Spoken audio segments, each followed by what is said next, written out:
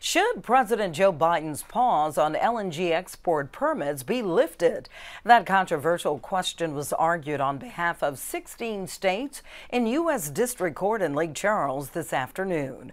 Good evening, I'm Cynthia Arsenault.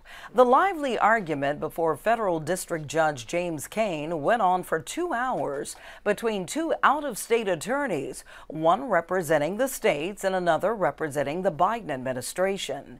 KPLC's Teresa Schmidt reports the judge has not yet issued a ruling.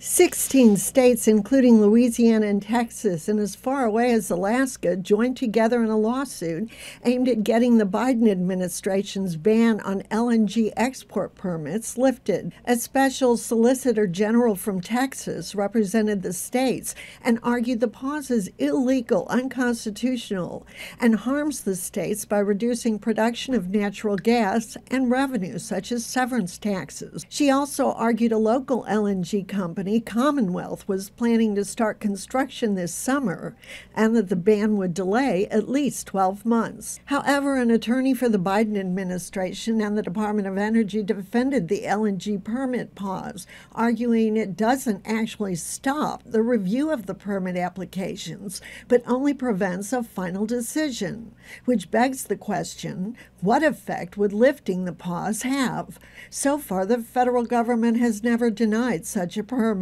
Judge James Cain said the pause seemed to bring the permitting process to a screeching halt, like shutting down the interstate highway while deciding whether to widen it, and said he had a serious problem with that. But the Biden administration attorney insisted the process continues and only delays a decision.